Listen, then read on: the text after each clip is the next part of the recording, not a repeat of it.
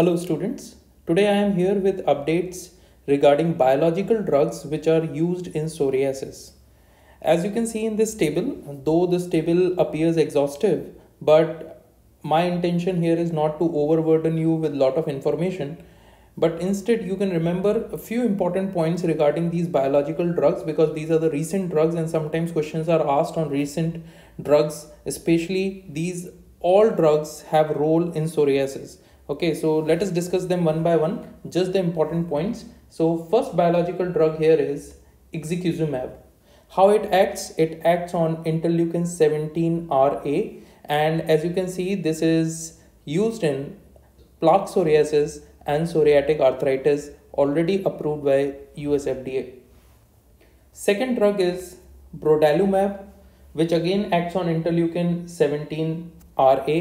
This is used in plaque psoriasis, already approved by FDA.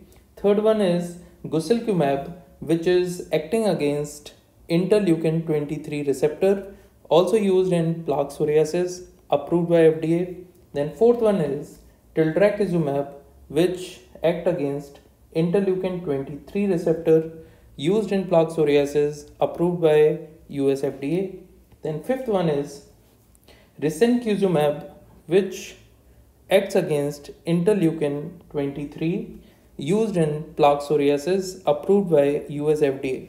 So all these 5 drugs are approved by US FDA, but the last 2, they are still under trial. So these are in phase 3 trial. These are bimekizumab and mirikizumab.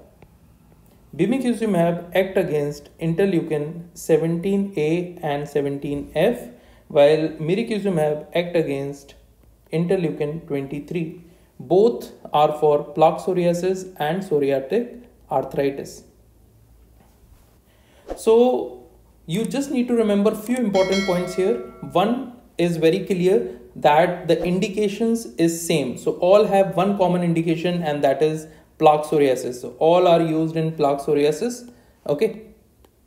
So indication is same, and you just need to remember the interleukin against which it is acting so that you can easily answer if this question is asked. So ixekizumab interleukin 17 RA, brodalumab against interleukin 17 RA, guselkumab against interleukin 23 receptor, tildrakizumab against interleukin 23 receptor, RECENTUPDATES against interleukin 23, bimekizumab against interleukin 17A and 17F, and mirikizumab against interleukin 23. All are approved by US FDA except for last 2, which are still under phase 3 trial. I hope this information was valuable for all of you. Thank you very much.